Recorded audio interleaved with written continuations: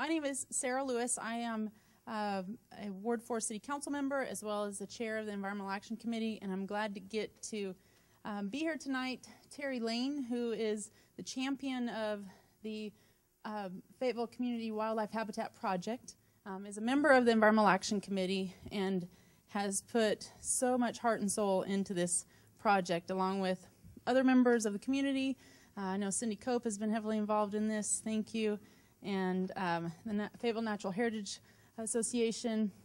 And of course, it's a partnership with the National Wildlife Federation. So I hope that some of you may have already certified your yards, and that's great. And if not, maybe tonight you'll be inspired to do so. And the Environmental Action Committee members can help you figure out how to do that. Of course, Terry Lane or myself, and we can get you connected and walk you through it. But Terry is we just have to give kudos to her for all the work that she's done in bringing you here tonight, inspiring a program that would bring you here on your Monday evening. Bruce Shackleford is the president of the Environmental Consulting Operations, and he is, I would say, also a leader in teaching people about the importance of incorporating habitat into your own space, and has also been heavily involved has been a leader in developing the Woolsey Wetland Prairie, which has received national, yes, we'll give him a round of applause for that. Which is on the west, which is in Ward 4, which is on the west side of Fayetteville, and is a wetland that was developed as a result of the building of our west side wastewater treatment facility, and it is a full restoration of a wetland.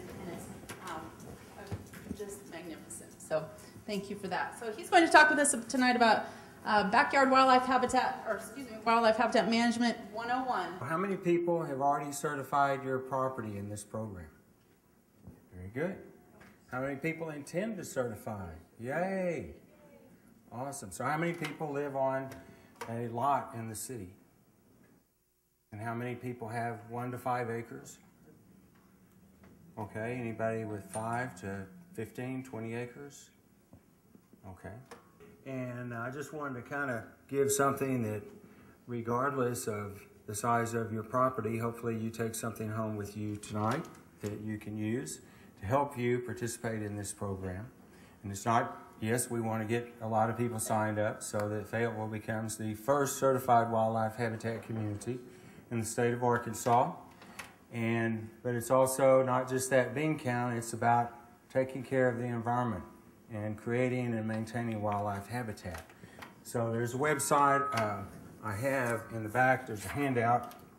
I have a handout with a list of multiple websites that have information that you can go to help you be involved in this program and learn to plug in what fits for you. So you can go to the website and it tells you how to sign up.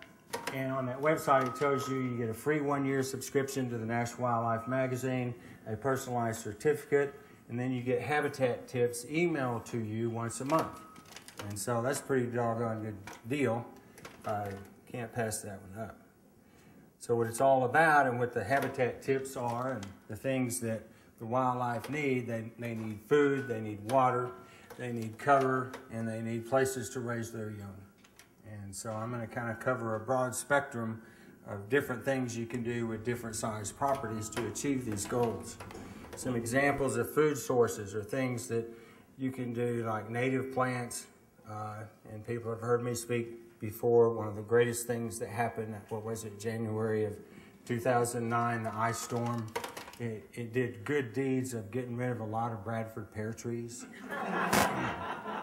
And so not long after that, I put together some kind of list because I was thinking, well, you know, what we should do some things to encourage people to replant with native trees because that's what the wildlife depend on out there. And so things like plants, native plants, or putting out seeds or fruits, either plants that produce those fruiting bodies, nuts, berries, nectar. So you can do that by planting things or actually putting out food sources for the wildlife. Examples of water sources, it can be very simple. It can be a bird bath, or you can have a little water feature. You can go to Home Depot and buy one of the little plastic koi ponds. You can make a water garden. or a rain garden, or you can do things if you have a stream on your property, or you can build a pond. Examples of cover include thickets, rock piles, birdhouses, and brush piles. And so people need to kind of get out of the mindset that, well, let's clean up our yard. There's all these limbs that have fallen off the trees like they always do, and we pile them up, and what do? We burn them. We really don't need to do that anymore, because those little brush piles can be little micro-habitats for a lot of wildlife. Same with rocks. If you're cleaning out rocks from a certain area, don't go fill in a gully and bury them. You can create a little rock feature where wildlife can live. Then there's other things like bird houses. You can go online and find specific designs for bird houses for the various species of birds. And then thickets.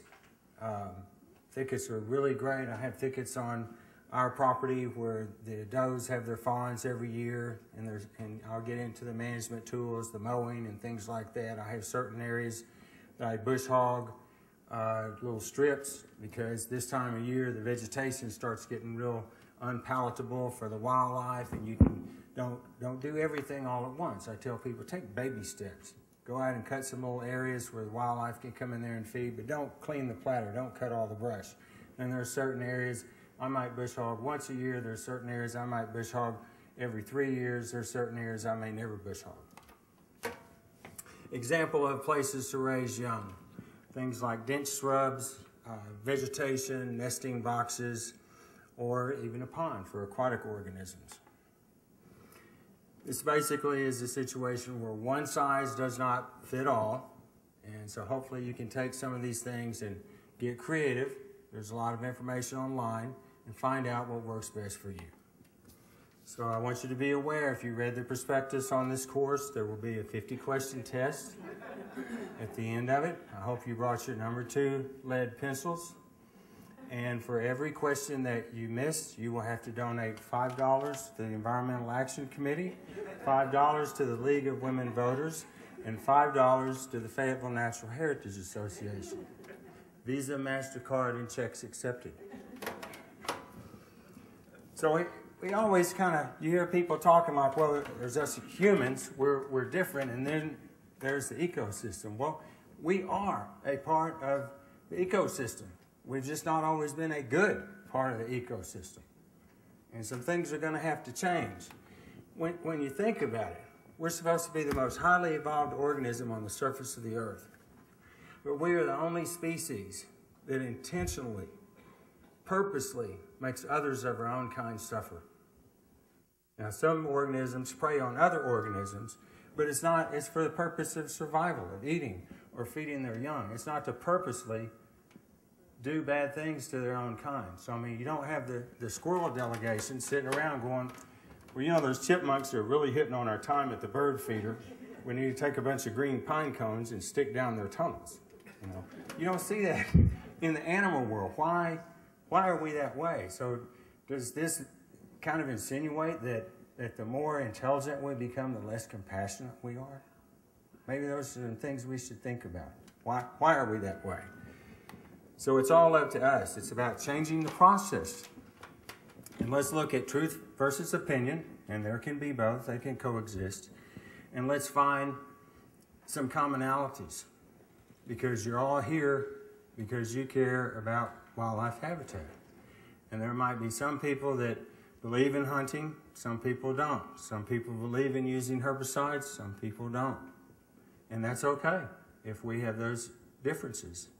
Fortunately, there are those of us that hunt and use herbicides that can save the world.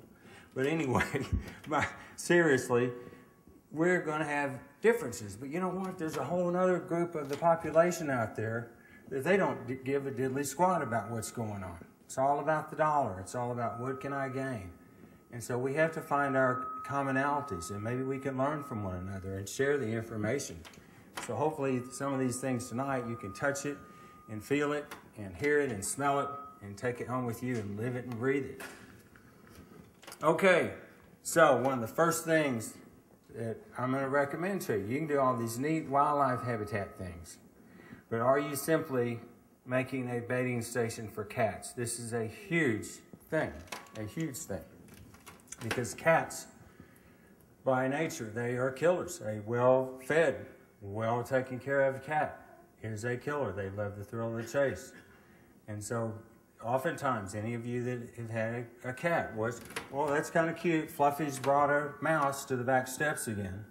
Or Fluffy's brought a dead bird again. And the numbers are devastating. That mouse might be some kind of rare species of vole. It might not be a mouse.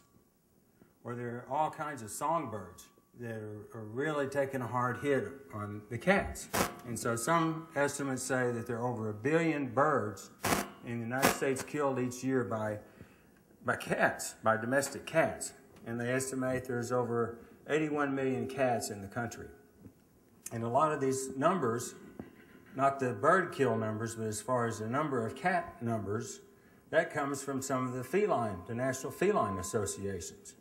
So approximately 43% of cat owners let their cats outside to roam. And so that's about 35 million of them that are outdoors. If you add the number of feral and stray cats, which is another 60 to 100 million, that gives us about 116 million cats that are outside hunting every day. Another study in Michigan said that on the average, birds are killed at a rate of 0.683 birds each week during the breeding season. 35 birds killed by each cat each year. And so if you extrapolate those numbers, it comes up to 4.1 billion birds a year. That's staggering. So I brought a little visual aid with you tonight to show you tonight. Has anyone ever heard of a Bengal cat? My wife and I just recently got a Bengal cat. He's spoiled rotten. And this is him. He is a Bengal cat. They came on him by accident. They were doing some research on feline leukemia vaccines, and they were using Asian leopard cats, which exist in about 90 countries in Southeast Asia. And so they had a domestic cat with an Asian leopard cat, and nature kind of took its course. And even though they're different species and should produce a sterile hybrid, they found that about 15% of the females are fertile. And so then they took that generation and crossed them with something like an Egyptian mound. They started having a few males that were fertile. And then they crossed Bengal to Bengal until they got to the F4 generation, and they had the Bengal cat.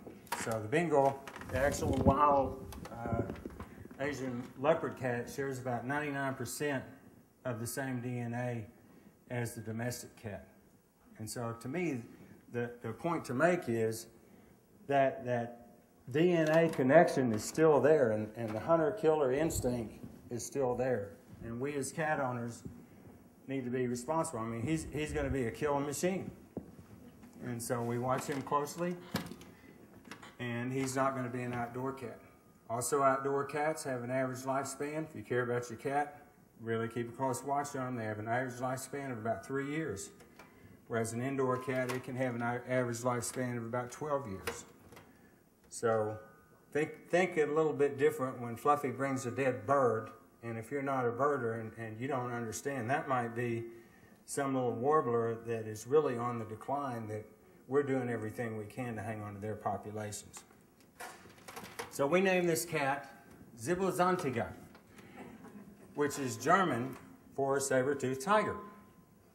And so if you get online, you can even go to YouTube and search under Bengal cats, and they're really more like a dog for some reason. People teach them tricks. They love water. A lot of them like to swim. If you take a shower, they're liable to jump in there with you. You can teach them tricks like fetch, sit, shake. But I guess I got a reject, a retard. The only trick I've ever been able to teach him, he's a retard, is how to drive. But most of the time, he likes to sit on my shoulder and navigate. Take a left at the next intersection. So, I'm going to give this to you. It's a test question. What is my cat's name in German, and how do you spell it? I've already told you. So if you missed that one, then it's $10 to Fayetteville Natural Heritage and so forth, Visa, MasterCard accepted. So, let's look at the toolbox.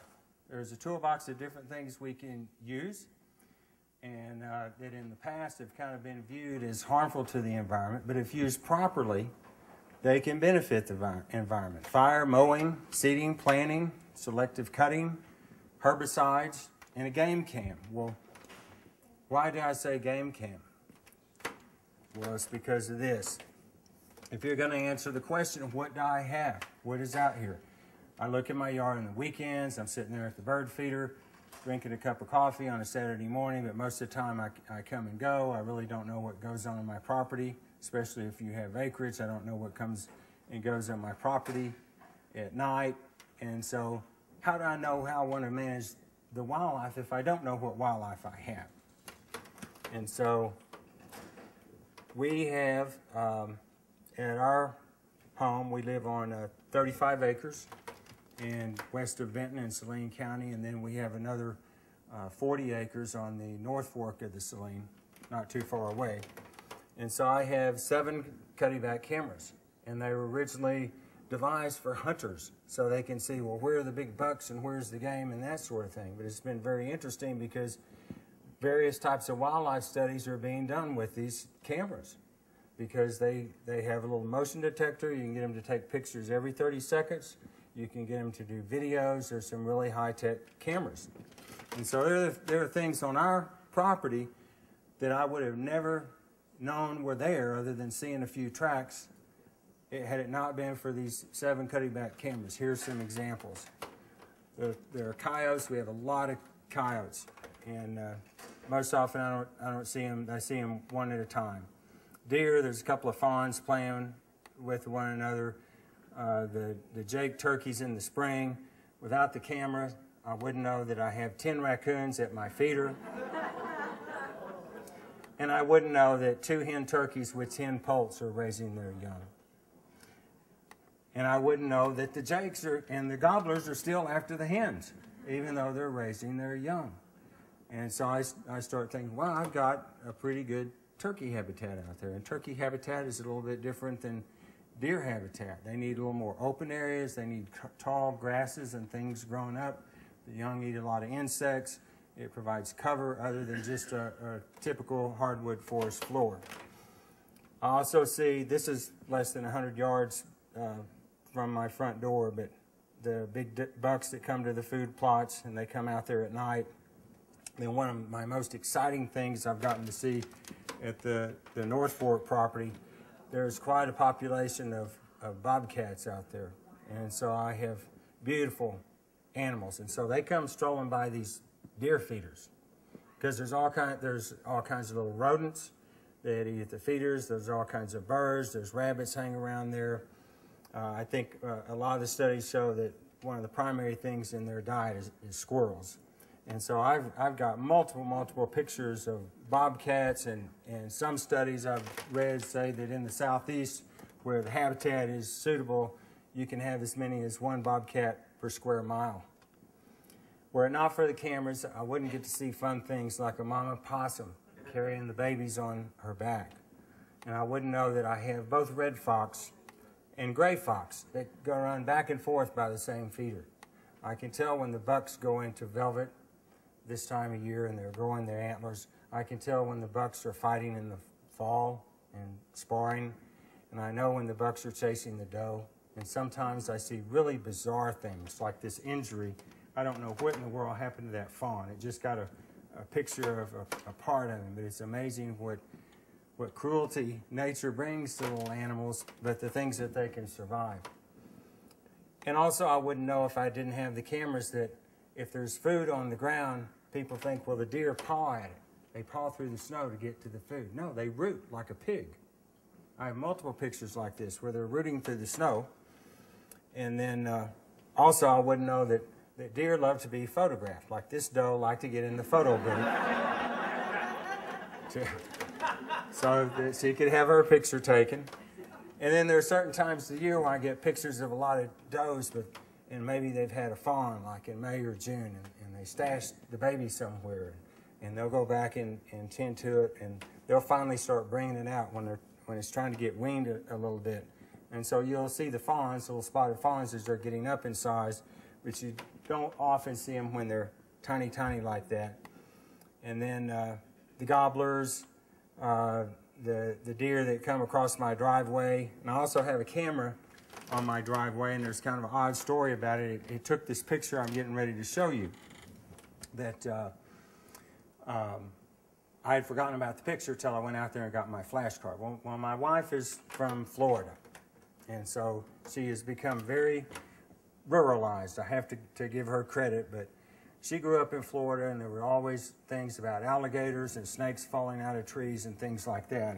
And so we have this long, long driveway through the woods and these big trees. And she says, anytime I drive down we hadn't lived there very long, and anytime I drive down the driveway, well, I roll my windows up because I'm afraid a snake might fall inside the window of my car. And I said, oh yeah, we have those glider vipers here.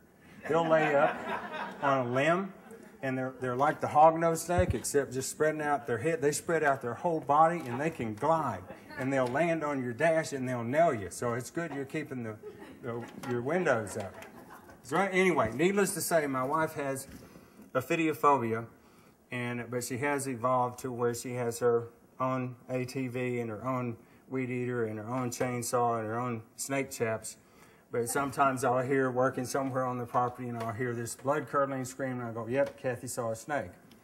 So anyway, this next picture I'm going to show you, I was going to do some work on the front of our property, and I got on my tractor one morning, and so I came around the front of the house, and there was this big black rat snake that was like 5 feet long. And so I thought, okay, if I've got a rattlesnake or a copperhead at my back door, he might not be his lucky day, but this guy is there for a purpose. And people, you don't need to kill snakes. You don't need to kill snakes. They're there for a purpose. So here was this big black rat snake, and I decided, well, I'm going to do a black rat snake relocation program. And so I picked him up, and one of my cameras on the driveway, as I was driving down the driveway, well, I had the snake. Well, when I come back to the house, my wife goes, Hank? She always calls me Hank. And she says, I could have sworn I saw you. I just got where I don't ask anymore, but I have to say something. I saw you driving your tractor carrying a 6-foot rattlesnake down our driveway. And I said, no, it's a black rat snake. And I was relocating it. I was talking with an official with a local utility company in a nearby county, and we were just talking about wildlife and so forth, and talking about growing up quail hunting over in Madison County, which is what I used to do as a kid. And of course, there's hardly any quail anymore. And I asked his comment about that. I thought, it'd be neat if these right-of-ways for the power lines could maybe be developed in a quail habitat. And his comment was, well, he goes, you got to take care of the predators. And of course, you've obviously informed us about the cats.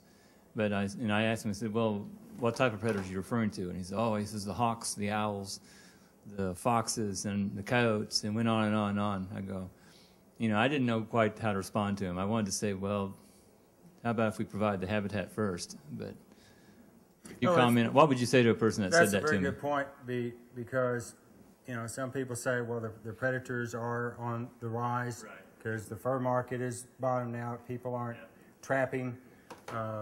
And coyotes are very hard to trap anyway. They're a lot harder to trap than bobcats. But there were always quail and predators before there were trappers. And so to me, it's an issue of habitat and things like the prairies here in northwest Arkansas and the native grasses, and where the little baby quail could walk. You see big plants on the prairie, but after a prescribed burn, you look and you see how far apart they're spaced. They just look real dense because the inflorescence comes up. And so over the years, so many people, my arch villain enemy plant, tall fescue, they've planted it everywhere. The seeds can be toxic to quail. The little baby quail, they need insects, and it's just not suitable habitat. So to me, it is more habitat issue than a predator issue. BASF has tried to do some programs, quality vegetation management programs, and they started a project habitat program because they sell a lot of chemicals to the power line companies, because the power line companies are required by federal law to keep trees from growing up in the power lines. And so I worked with the Arkansas Valley Electric Co-op, because part of their power lines go through the Ozark National Forest. And so they were wanting approval. They had to get special approval to use herbicides. And people think, oh my gosh, ethyl methyl death. You're going to use herbicides on federal land. But when you think about it, there's some very smart chemicals. We need to get over the Agent Orange, Vietnam, defoliate everything so we can see people to shoot kind of thing, because there are some very smart chemicals if used properly. And so you think of a crew of people who are walking up a power line right away with backpack sprayers, and they're selecting the trees, sweet gum and things like that are going to grow fast and get up into the power lines. Or you go, well, I'm against chemicals, so let's go out there with a bush hog that's turning 30,000 RPMs. And the guy on the bush hog, there's going to be a sumac thicket there, and that sumac's never going to grow up in the power lines. And they're going to go through it, and they're going to hit box turtles and lizards and snakes and fawns and bird nests and everything. And so that's one of the advantages of the smart chemicals over the mechanical, although mechanical is appropriate at times. All right, let's get back on track. If we can, adaptive management here, as far as creating and sustaining habitat, is not only about what to plant, it's about what to control. And so I just kind of to put on my vegetation management eyeglasses when I look at my property, and I think, well, what, you know, there's some stuff here that if I got rid of it, I could have some things growing here in its place that would really benefit the wildlife better and really be better habitat, whether it provides food, cover, or whatever. And so those are the things that I go after by various means. That's the same exact approach that we took at Woolsey Wet Prairie with adaptive management. We actually had a contract with a contractor. It was a very degraded, I had to get on my Woolsey Wet Prairie pedestal, sorry, got to. Okay, we just added 3 more species. We started out with 47 plant species, and it was a very degraded fescue pasture. And we thought, well, we're going to have to come in, we're going to have to spray herbicides, we're going to have to get the seeding contract and plant all these native seeds. And as we started changing the hydrology, which was a key thing, and then spraying herbicides, things like do a prescribed burn, first thing that's going to come back is tall fescue. So go out there with a graminicide, a grass-specific herbicide that hits that tall fescue while all the good native stuff's dormant before it's come out of dormancy. See, fescue is a cool season grass. That'll be the first thing that comes back. So as we started peeling back those layers, we started seeing more plant species. And so I called David Juergens, the city utilities director. I said, this $150,000 contract we have with this contractor to come in and seed this, I want to cancel it. We don't need it. And so now we added 3 more species. Theo Whisso does the plant inventories for me, so we're like up to from 47 plant species to 381 plant species. And it's didn't seed, it's from pulling the layers back. Getting those stressors, those competitors, pulling them back, getting them out of the way, because some of the good stuff's there. And so what is known? There's over 50,000 species of plants and animals that have been introduced into the United States, 2,000 species of alien plants. Even in the Russian Arctic, there's over 100 alien species, and this is not only a major threat to wildlife habitat, because some of those plant species are very invasive. It's extremely expensive to us in the world of agriculture, and this is a global thing that's going on. And as we see climate change and global warming and things, it's like it only gives these invasive plants the one up. And so during the last 3 centuries, thousands of plant species have been brought to North America. Some of it intentional, some of it accidental, some of it inadvertent. And so the ecological consequences is that they outcompete the native stuff. So things like our natural heritage that we're trying to preserve, not only from somebody building houses on it or developments or shopping centers, our natural heritage is being threatened by some of these invasive species. Those are the ecological consequences. A weird thing, some years back after Hurricane Katrina, I went to the National Wild Invasive Plant Species Week. It was a big seminar given at Washington, D.C., and I went to it. And the big thing was all the Humvees. And they were starting to see it for all the military that went to rescue people after Hurricane Katrina. Well, they were going down in these Louisiana swamps where there are all these invasive aquatic plants and taking food and supplies and doing different things. And then they were coming back, and they might drive that with their troops, that Humvee, back to Iowa. And there's all this stuff hung under that Humvee. And they didn't have any running water. They didn't have any way to clean it off until they got back to their home base, and then nobody thought about it. And so they started saying, well, there are some things being spread by rescue efforts going to rescue people from hurricanes. So anyhow, circling back around, and if we could all be here 200 or 300 years ago, and we look at an area and we go, that's a natural area. And it would look very different than what we see today, that a lot of people see as that's a natural area.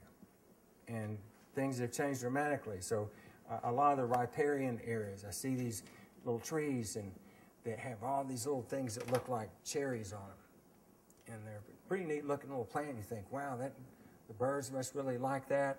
And there are even people I know who have dug them up and planted them in their front yard, and it's Lonicera macchii. It's bush honeysuckle. And a lot of people think, well, it's native. It's growing next to our riparian zones. And it's something we need to get rid of. I mean, it rates up there with Bradford pears, my gosh. So, redefining what is natural, we don't need to lose as far as our natural heritage. That's what's natural. So, as you plant things, and if they are not native, if they are going to be invasive and you can't control them, then please do something about getting rid of them because they damage our environment. Next in the toolbox here, all these pictures are from my wife and my property, except these next few, they're from Woolsey Wet Prairie. Fire is a good management tool. If you live on a small property, you may not want to do fire. If you live on a bigger property, prescribed burn will do tremendous things to improve the habitat. Please be aware that if you do a prescribed burn, you better know how to do it. You better get a fire line put in. You can hire trained crews to do it. You're required by law, if you're going to do a prescribed burn, to report it to the Arkansas Forestry Commission. And you need to study things like like when we plan for the burns at Woolsey Wet Prairie, we have a burn contractor and we're constantly watching the weather. What's the relative humidity going to be at 2 o'clock tomorrow afternoon? What's the wind going to be? We have enough fuel out there, but what is the fuel moisture?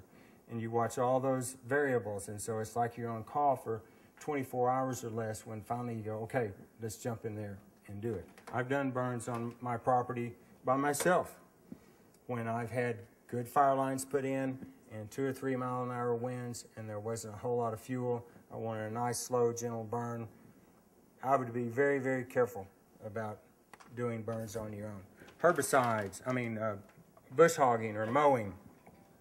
Very important tool. It's just, don't do it like everybody's been doing it for eons. There are certain times when mowing can be great for invasive. For instance, when we first had the cattle removed from Woolsey Wet Prairie, and it was no longer being hayed, and we go out there one day and we go, oh my gosh, what is the first thing that's coming back? That fescue is starting to get this tall. And we know we have to come up with a strategy to get rid of that fescue. And if we let that fescue go to seed, there's going to be billions of more seeds out there. We've got to stop that. So we had OMI, the people that operate the wastewater plant, they come out there, and I said, don't have your haying eyeglasses on. I want you to cut it about 1 foot tall, because there are things that still live down there. There are little plants I don't want disturbed. I want the top of the fescue cut off. Same thing with things like Johnson grass. Don't let it go to seed. Johnson grass is a perennial. It's going to have a 5-foot taproot. You're going to have to use a herbicide to get rid of it. No way around it. But you're not going to pull it up. There's still a taproot down there. But don't let it go to seed. or you're going to fight that battle for a lot longer. Herbicides, we've used herbicides at Woolsey Wet Prairie with really good results. We could not have done what we've done without the use of herbicides. And I put a lot of research in herbicides. On my property, it's basically my lab, where I take baby steps. I try out some of these chemicals. I see how they're going to work. Whenever you use a herbicide, you need to get a herbicide license if you're going to buy restricted use chemicals. Don't just go buy glyphosate, Roundup off the shelf, and spray it. It can be a really good product if used properly, but the label is the law. There's been a lot of research on herbicides. They can be beneficial if the label is the law, and you follow that label. People think, well, if it says use this much per acre, it's going to do a lot better job if I use twice per acre, and that's not the case. So herbicides can be beneficial. Just be careful if you use herbicides. There's this guy that has a blog around here, and he has a gray beard, and he's liable to walk around with a camera under his arm and ask, "What are you doing there?"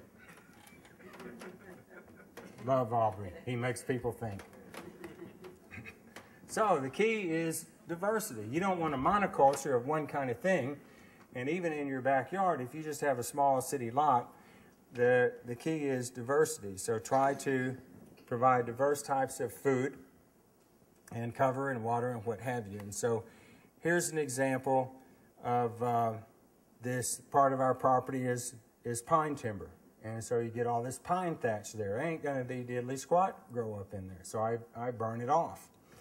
And I'll show you some pictures of what it looked like before it was thinned down to pine trees. But I am progressively, there's oak trees coming back in there on their own, plus there's some that I've planted.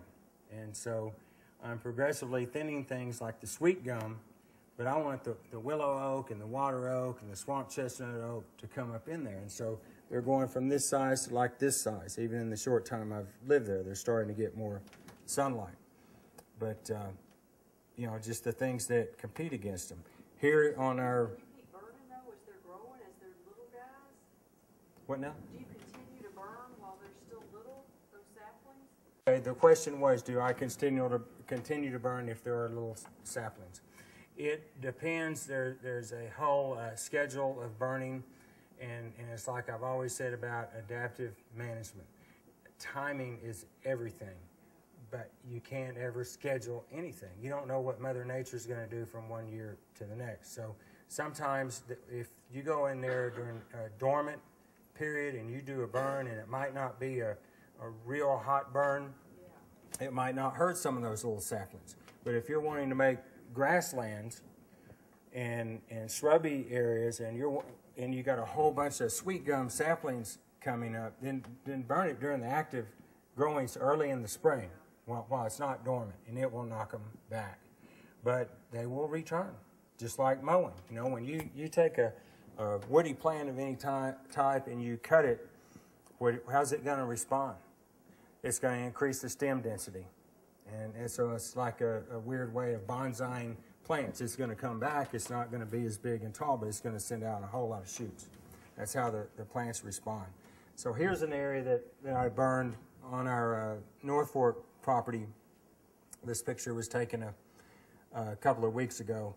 And there were all these vines, very thick vines, and yes, they serve a purpose, but there wasn't a whole lot down low to the ground for things like the deer and the turkey to get to. And so the same scenario, what happened was it opens it up because it burned away a lot of those vines that are perennials that are going to return. It killed the tops of them. The little stems down at the ground are still alive. They're going to send up new shoots, but it's going to be down where they have access by the wildlife. Plus the forest floor now has better sunlight, so you get various types of forbs and grasses that grow up in there. That's what that fire has done. Likewise, same here, and plus you have a lot of dead leaf litter and things on the ground. There might be certain plants that their seeds aren't getting enough sunlight, or their little shoots aren't getting enough sunlight. You need to pull that layer off so they can get sunlight. And so when you do these things and thin out areas, you start making habitat for the wildlife, and you see them start coming in there. areas where I mow. Have you ever noticed sometimes you'll mow an area and 2 or 3 days later there'll be deer out there eating, because all the dead stuff that's real fibrous and not palatable, especially if it's in a food plot, you've knocked that back down out of the way and they can then get to the food. Some of the other things, some of my very best friends are these big magnificent trees on our property, and I do things to baby them. And I cut their old trees, and they've survived some of the storms. We've lost some of them. You just look out your backyard and go, oh my gosh. We had, during Ivan and Gustav, those hurricanes, we lost like 17 big trees. So these guys, I try to help them. If they get, when they get to the point that they have the big woody poison ivy vines that big growing on them, I cut those vines off of them. They'll strangle them. Be very careful. Don't spray those big vines with herbicide, because you could kill that big tree. Whatever will kill a big woody poison ivy vine will also kill a big tree. We have other areas. You can see these little plastic things, tree tubes. This is kind of a bottomland hardwood area on part of our property. And then we have areas with dead trees. And dead trees are a good thing. They provide shelter for things like squirrels and woodpeckers. It provides food. There are various types of insects that birds feed on. And so we had this big tree that died, and I didn't want to cut it down, but I didn't want the top to break off, and I didn't want to have to go out there as it began to decay and keep dragging limbs out of the way. And so I had a tree cutting crew come cut the dead limbs off of it and leave the main trunk. But where I have areas where I don't have danger of limbs falling, I just let them fall. I'll leave the limbs on there. And people need to be very careful, because sometimes there'll be a tree die and they think, oh, I need to go out there and cut it and tidy things up, you know. And there are people killed every year, because if you don't cut that tree pretty soon after it's died, there's a great risk of big limbs or the whole top of the tree breaking and falling on you and killing you. There are people that get killed by that every year. Other things, when I have my wildlife management glasses on, that's not the best picture in the world, but that's something that you see on herbicide labels. This kills ragweed. And ragweed is the deer love ragweed. I see where they nip on it and bite on it all the time, especially if you mow it every now and then and keep it knocked back a little bit. Don't cut it right down to the ground, but the deer love the ragweed. And same with other selective mowing that I do. That was a real bright sunlight flash, but there's little areas where I might be mowing where there's something like Johnson grass or beefsteak mint that I don't want to go to seed. It doesn't have as good a wildlife value. And I'll cut little strips and I'll cut that. But then when I come up to a stand of something like Canada wild rye, like you see on the left there, why I leave it, because it is a food source. And it also has cover for some of the ground bird species. So if you can kind of put your eyeglasses on and learn, well, what's going to be beneficial, what's not, what can I kind of trim back, and there'll be other little things come up where you cut back the Johnson grass and what have you that will be a lot more beneficial. Other types of food that you can provide, or things like keeping your feeders filled. I know a lot of people about August, September, well, the hummingbird season's about over, so we're going to put our hummingbird feeders up, and I guess Doug could probably tell us. I mean, those little guys come through here in even October and early November, and I think, you know, once you start feeding them, continue to keep the feeders out there. And the shepherd's hooks, we like the shepherd's hooks to hang different types of feeders on because they're also staging areas. And so there's all different kinds of birds that use them. And so our hummingbird feeder, the other one I showed you that has shepherd's hooks, the hummingbirds come there to the feeder, but the bluebirds come land on the shepherd's hook. And they'll stand there and they'll look for some kind of insect on the ground. And they'll dive down on the ground and get that insect, and they'll come back and perch. And then the phoebes, you know, they're fly catchers. And so they're sitting there and they'll go out and they'll catch an insect out of the air. And they'll come back and stage there. So those little staging areas are very important because it gives them access to see their food so they can get it. Feeding deer has sometimes been controversial. I think a lot of that was started by hunters and at some of the big ranches in Texas.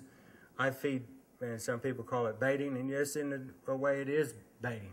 But I feed, in fact, that's a very recent picture. I'm feeding this time of year because we're getting into a nutritional stress period of the year.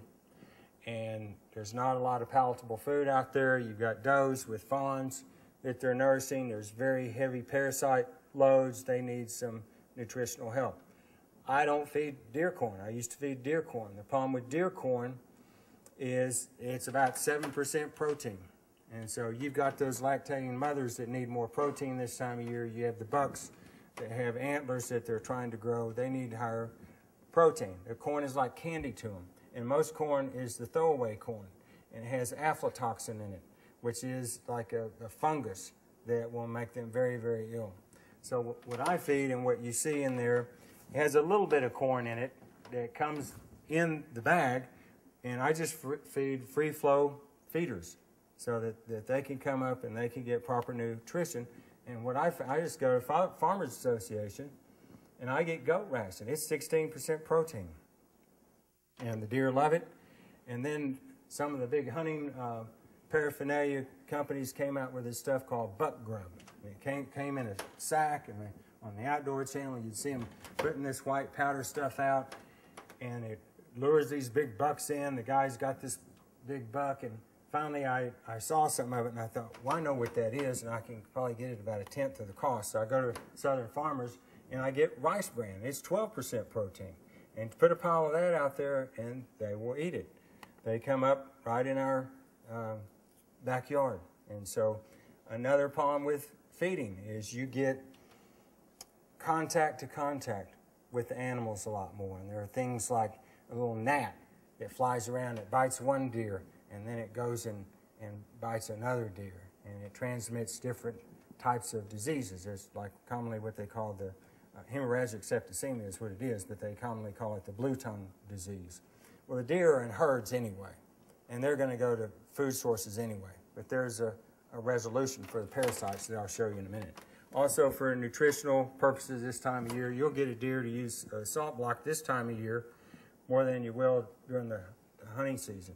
So I keep salt blocks out all the time. That hole, I didn't dig that hole. That's where the deer pawed it away. I just happened to put a new salt block in there, or you can put it on a stump. For food plots, they need, and this is not just deer, because food plots benefit all wildlife as far as songbirds, turkeys, rabbits, quail, things of that nature, game and non-game species.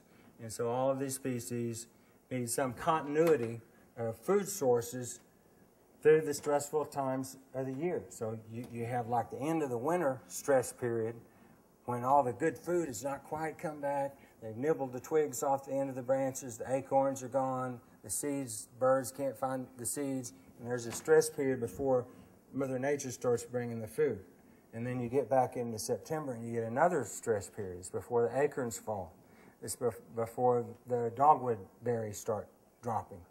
And so you have another stress period there. And so food plots can be very beneficial to all types of wildlife. And so what I plan is both cool season and warm season plots so that they have some type of sustained food sources available throughout the year. And so here is a cool season food plot. And in my cool season food plots, I'll plant things like oats and wheat and clover. I always have clover in there. You need a legume. And then turnips. And so it comes up, and now it's starting to die back. But all those are annuals. And so if you go in there and you think, I've got the tidy gene in my brain going on, I need to mow this, don't do that. Let all those plants go to seed, because you can sustain that food plot. Even though they're annuals, if you let them go to seed, you can keep that food plot coming back for like 3 years or better before you have to get in there and use fuel and disc it up and fertilize it and replant it. So in the meantime, it's providing a source of cover. And so I come in there sometimes and I may cut little strips. I progressively do it. I do baby steps. Remember, do the baby steps. When you're testing out a chemical and you're not familiar with herbicides, do baby steps to prevent catastrophic things. So here's an example of this end of that food plot where I did this probably about 2 weeks ago. I knew the turkeys were finished nesting. It's a very small area, so I walk all out there and I look first before I drive out there with my tractor and bush hog it. So now it's knocked back, and that clover that's been shaded out underneath is starting to come back up, even though the clover's cool season. And they will, they're coming out there and feeding. Here's an example of a food plot in my pine forest, and I've done some clearing of the sweet gum and things, and you can see like areas like this, these brush piles. That is just a haven for all types of small mammals and rodents and birds and things. Don't burn those brush piles. And so I'm leaving different types of little hardwoods, which I'm getting some really good sized hardwoods now, and selectively cutting them. But then about the only herbicides I use on my property is I have a spray tank on my ATV, and I want to keep the sweet gum from coming back. They will totally take over. Typical cool season plants for food plots. And you don't have to have acreage to do this. I've lived on a much smaller property. I had a 20 by 40 or 50 area that I've planted a food plot in, and I had deer coming up in my yard eating out of that food plot, not to mention various types of birds and things that benefit from the seeds and the fruits that are provided in the vegetation.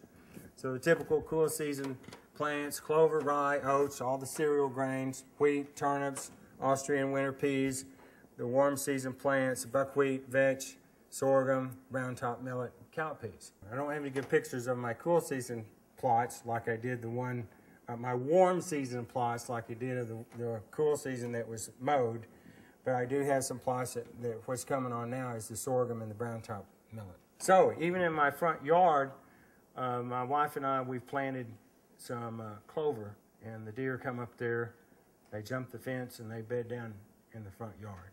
But then this can create problems. Deer love hostas. And so sometimes we go out there and hear my wife screaming. Well, no, that wasn't a snake scream. There's something else going on. And once they find them, and especially this time of year, things are dried out, and those hostas have those nice succulent green leaves, you'll go out there, and I mean, they'll be that tall. They'll eat them down to the ground.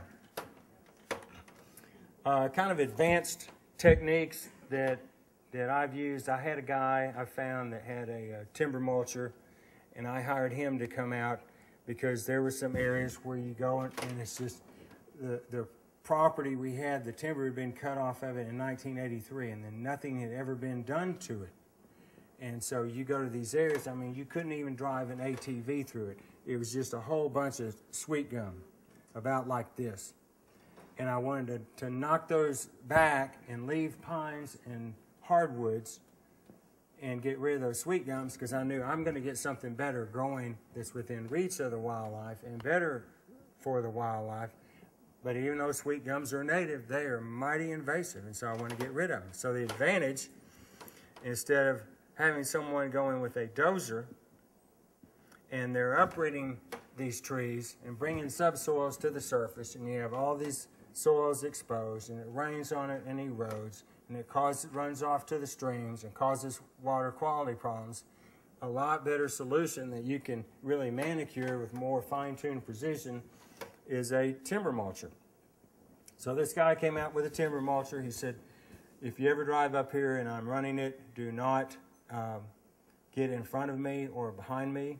Stay to the side, because if I can get in an old fence row or something, and if I hit a steel T-post, it'll bend it like a hairpin. It'll throw it 100 yards, and you do not want to be in the path.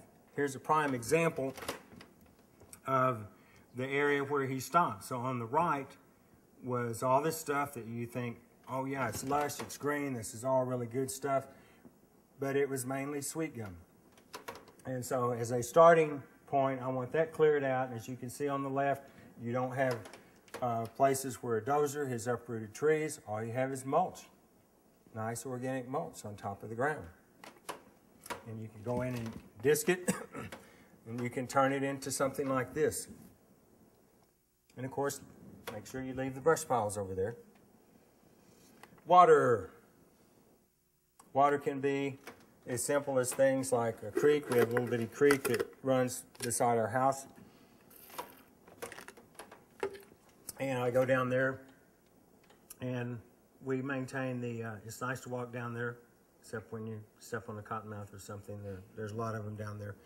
But we have maintained, the people that lived there before had removed a lot of the riparian vegetation, and it's really a clean, clear little stream. They removed a lot of riparian vegetation, and we're letting it grow back up because it has a great effect on algal growth and things like that in that stream by the sunlight warming up the temperatures, and it changes the habitat, which changes what can live there. Different things my wife's gotten from antique shops can also serve as water features. A simple bird bath. You've met part of the requirements for the program for developing water for wildlife. And then I bought this at an antique shop one time. A guy had this old still and this big copper candy kettle, and it was double walled, and it has this pipe where they would pump cold water through the double jacket on this kettle. And I mean, this thing is like this big, and there was that still. And I said, I've seen these in here before. What do you want? He said, oh, I'm tired of them sitting here. $50, I'll give them both to you for $50. Well, I mean, the scrap copper is probably worth more than that, but just for the antiquity of it, I thought, well, okay, that's cool. So we made a water feature out of it. On our North Fork property, I had a contractor build a pond for me. I designed the pond. It's something that warrants a lot of study. If you're going to dam up a creek or a stream that is waters of the United States, you will need a 404 permit through the Corps of Engineers. So you need a jurisdictional determination. You need to look at the watershed. How big is that watershed? What are the flows going to be during the typical annual rain events? Is my pond going to be big enough where I store water? My volume that I store is greater than the evaporative volume? Or do I have the right materials where I can have compacted clay there and it's not going to be a seep pond and never hold water? I've seen people build those ponds. Oh, it's going to be a great pond, and it never holds water.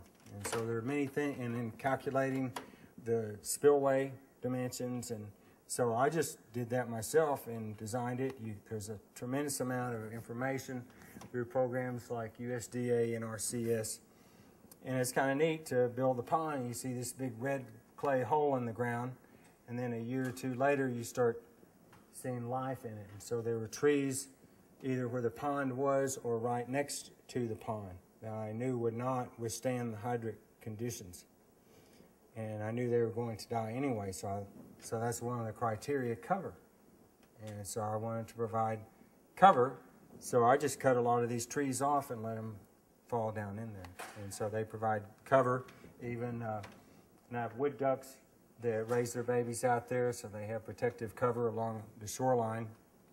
Then it's not that expensive. You can go to Farmers Association. If you ever go to Farmers Association, pay attention, in the spring on the door, fish day, and there'll be some big tanker truck coming by with fish. We'll put some study into, what I want to stock it with, catfish and bass and brim and bluegill and fathead minnows. The bass have to have something to eat. And it's kind of neat to have that and play with your pet fish and feed them and throw the pellets out there. And here's one I caught the other day. I throw a line out there every now and then just to see what I have, and then I let them go and throw them back in there. But these catfish, they were like 2-inch fingerlings when I got them. It's kind of neat to sit out there sometimes and watch the kingfishers. And they come down and feed on the fish. And then down at the end, I've got a wood duck box. That's a place to rear their young, and you can tell it kind of starts overflowing because they pull the down off their breast, and they line that nest and hide and run off to and kind of dodge the squirrels that come in, or the blue jays or the crows. He's probably not going to come there. But since we built these rock features, we start seeing things like chipmunks. Then that's just some other examples of cover. Riparian vegetation that we've left. There's a little trail that goes around there, but we leave the riparian vegetation. Areas that I bush hog, I just get out and walk and look and see what the wildlife are doing. So like this time of year, a big stand of sumac, if you go in there and look, you'll see beds where the does, they're going in there with their fawns during the heat of the day, and they're bedding down. And so not only does that sumac provide some food value when the fruit matures, but it also is a nice place for them to get out of the shade and provide cover and bedding. One of the big things we have that's always been one of my favorites is called American beautyberry or French mulberry. There's a lot of it that grows, and you can do some creative pruning on it. And so, let it go through the fall weather. It has those big purple berries during the fall. The deer and birds and things eat on them. And then when it starts going dormant in the winter before the spring bloom up, we'll start trimming it and cut it back. And so that's going to increase the stem density. So it's going to have a whole lot more stems that produce a whole lot more fruit the following year. And it also serves as good thickets for the deer to hide in and get shade in. Here's another technique I use. There's an area that I didn't want to get a timber mulcher in there because, I do where I want to plant something, and I do if I want to open it up, really open it up. But here's a different technique that I use that I wanted to open an area, but I wanted to provide cover. And this is called tree hinging. And in tree hinging, what you do is you go in there, and this whole area used to look like the background over here. You couldn't even see through there, it was so dense. So this little valleyway, I thought, well, okay, I want to make a thicket in there, but I want it to be a living thicket.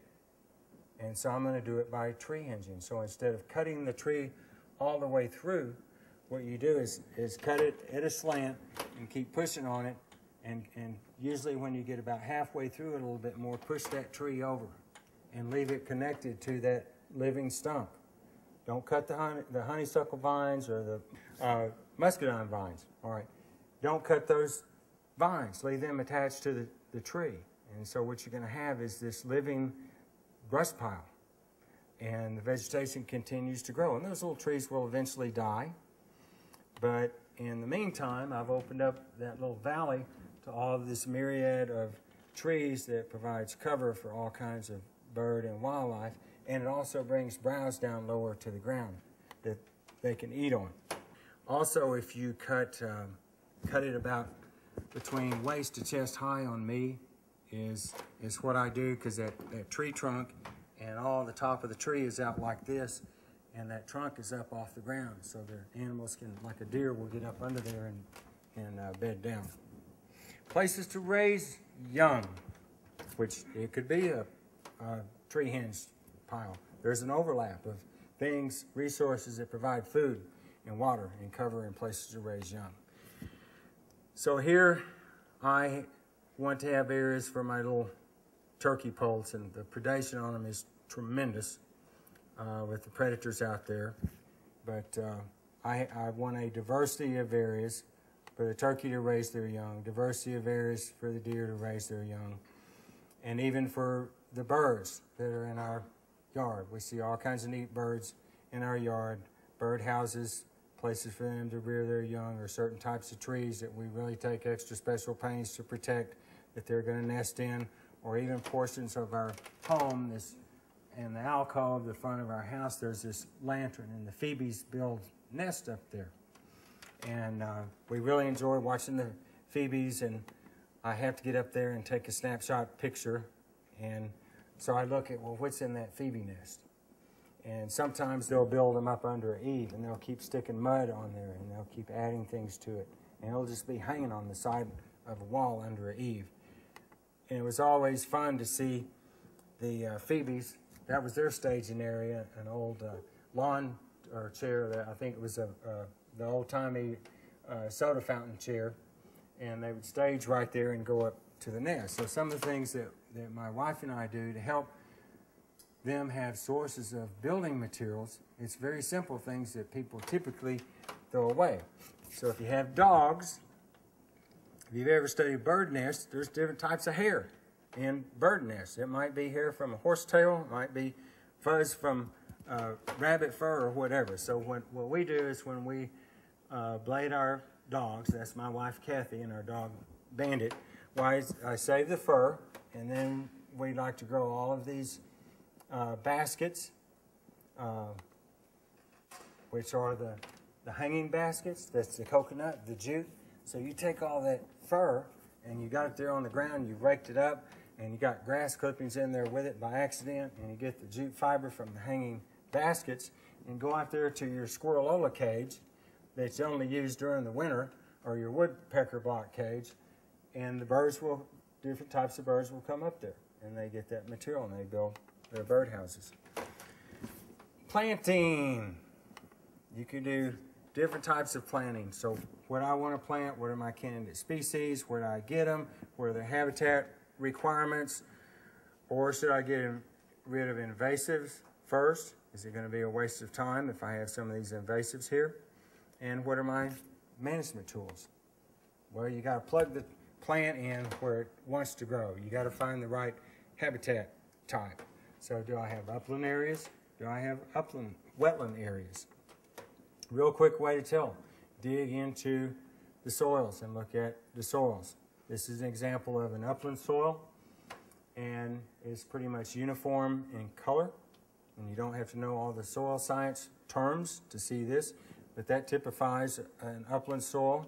Whereas wetland soils, you see what are called mottles, and you'll see these little orange circles or orange concretions, or they might be reddish, or they might be yellow, or sometimes, and that's iron, or sometimes if it's manganese, it might be black. And so what happens is you have this regime of wet, dry in the wetland. That's why it's called a wet land. It's not called a lake. It is a wet land.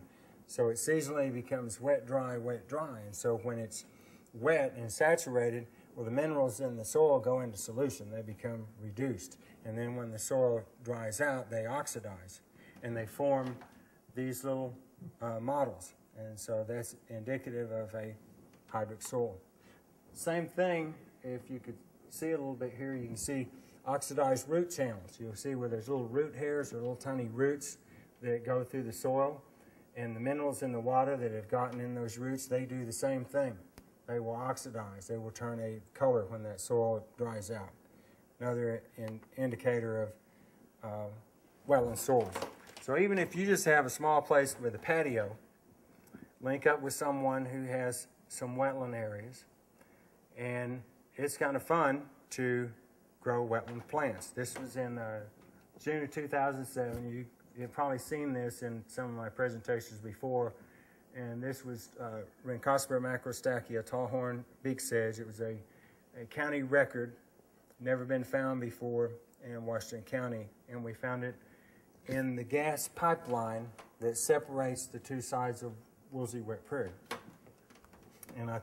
And so if you're going to propagate seeds, just remember, seeds need stratification, or they might need some kind of cold-moist stratification, or they might need scarification. They might need to go through the digestive system of a bird. It's not as simple as just throwing seeds out there. And there are websites that you can go to find out the germination requirements for native seeds. These I put them in a wet paper towel and put them in the refrigerator for about 3 months and then germinate them. And so they go from this stage to this stage. As far as trees, this is a little area we call our wetland savanna area. And we've planted about 1,500 trees that we've gotten from the Forestry Commission nurseries. And I highly recommend using tree tubes, because during, you're getting the trees during the dormant season. You want to plant them in late winter, early spring when it's dormant. And so the ground doesn't have much on it. You plant the tree, but then you go out there in July and there's stuff this tall. Let's see, now where's my tree? Do I want to mow here? Am I going to cut that tree accidentally when I mow? I really want to mow to cut the competition back from that tree. It's going to be stunning because all this other weeds are growing around it. And then you tie a little red ribbon around it, and then you mow through there to mow around the tree, and then finally you go, Oh, there it is. I just cut it. And so these tree tubes help you see the trees. If you want to use herbicides and spray around the trees and cut back the competition, the tree tubes are great for that too, because it doesn't let the herbicide get on the trees. They're just a very simple mechanism. It's got a cane, a short piece of cane pole, a plastic tube, and a cable tie on it. And it still lets sunlight through. And the trees grow, and some of the things that we planted 3 years ago, ball cypress, which is native to down there but not native up here, we're starting to see some good size on them. And then you can also see, well, where have my trees failed? Where are my dead ones? Because they're standing out like a sore thumb sticking up in that tree tube. So I'll pull that tree tube out, and I'll use it again to plant another tree. But we're starting to get our cypress trees and oak trees up to pretty good size. Okay, so you're going to start attracting all the wildlife. So you're going to have pets and varmints and wascally wabbits. And some of that you're just going to have to live with. And sometimes there are things you can do, and sometimes you can't. Sometimes it's what is the vegetation and the season doing this year. Some years the problems are worse than others. So this is a place where I used to live. And so what you see is, this is a food plot. This area right here is a food plot that's right next to all my raised beds. And I never had any problems with wildlife getting in there and disturbing my beds, except in the fall. Most of the stuff had died back, and about the only thing still growing was the sweet basil. And I would see deer tracks inside those raised beds where they would jump up in those beds to eat sweet basil. But I never had much problem there. Where I live now, this is what I have to do. I never knew until a couple of years ago how much deer loved okra. I'd had gardens all my life. I've never had deer bother okra. And at this particular place where we live now, I mean, an okra plant couldn't get a leaf that size on it before a deer would come bite it off. They wouldn't bother my tomatoes, but the okra and the bell peppers, they were doomed. And so one of the things I did, you can, at Farmers Association or Lowe's, places like that, you can get this plastic netting. Then it's just a plastic mesh that's like 8 feet tall. And so what I did is drove in the T-post. Then I got some of the leftover cane poles from the tree tubes and just put a cable tie around there. And I put it up, and I stood back, and I thought, I can't see that netting there. The deer aren't going to be able to see it. So I put this flagging on there. And so all of this, I have not pulled a single weed from that garden this year. What I did is I took the time to plant in a big mound, and I put the black weed block down around every plant, and then I put oat straw on top of it, and so I don't have to pull any weeds. But the deer can see that. They stay out of there. Unfortunately, I don't have good tomatoes this year because Mother Nature has not been very kind in terms of water. So there's all kinds of widgets, gadgets, things to get rid of the varmints and the wascally wabbits. And so there are actually creative things like this on the shelf that you can buy. It's some kind of pepper sauce that doesn't hurt the birds like it, but it'll burn the tongues of the squirrels. And yeah, and so a lot of this stuff I've never seen work. Same with my garden. You know, you can buy the containers of dehydrated coyote urine. Keeps deer out of your garden. And just, you know, first time it rains, that scent's gone. And so the netting and dog hair is what I've seen work better than anything else. I've gone to places, I bought the $100 bird feeders that have the springs on them, that when the squirrel weight gets on there, it pulls down and the squirrel can't reach in there and get food. Well, they eventually tear it up. So, another quick creative thing I do, parasite loads. The deer, the things I see on my cameras, the deer have tremendous parasite loads of ticks, and that will kill fawns. And so in the background, what you see those little yellow things on that feeder is something I thought, how can I help them, because it's really hard on them, plus the gnats that transmit the various other diseases. So the Farmers Association, ivermectin. Ivermectin is the same thing as HeartGuard. It's you feed your dog for heartworms. And so I came up, well, I thought, well, how am I going to put it on them? And so I just got paint rollers and some little angle iron and bent out the ends and drill holes through them and put them on the legs of the feeders. And so when a deer reaches under there, a small deer is going to reach under it. It's going to rub some of that ivermectin on the side of its head. And if it reaches over it, it's going to rub it under its chin. So hopefully that will get rid of the ticks, but they definitely get it on. Technical assistance. All right, we're going to wrap up. Helpful publications.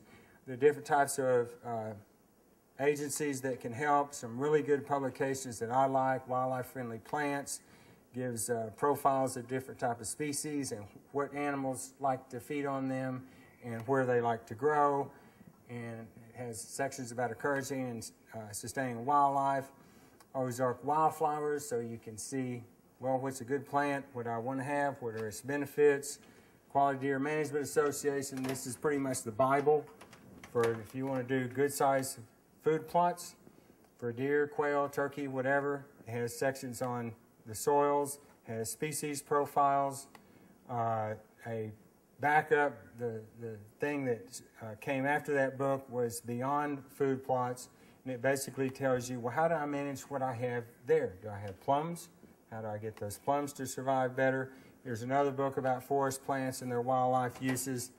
Here is the list of different websites that you can go to, whether you want to get a herbicide applicator's license or whatever. In the back, I have a list of all those websites and publications and things that are cool. And here's something that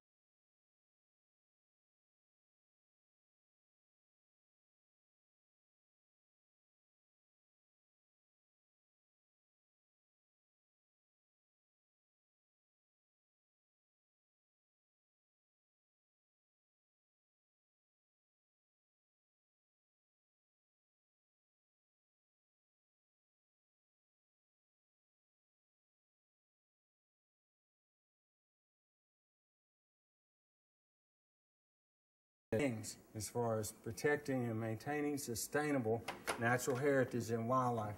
Get your kids involved. Get them a book like that and tell them you're going to show this to your kids and your grandkids someday, because that's what it's all about, sustaining it, sustaining the values, not just the habitat. It takes sustaining the values to sustain the habitat. Thank you.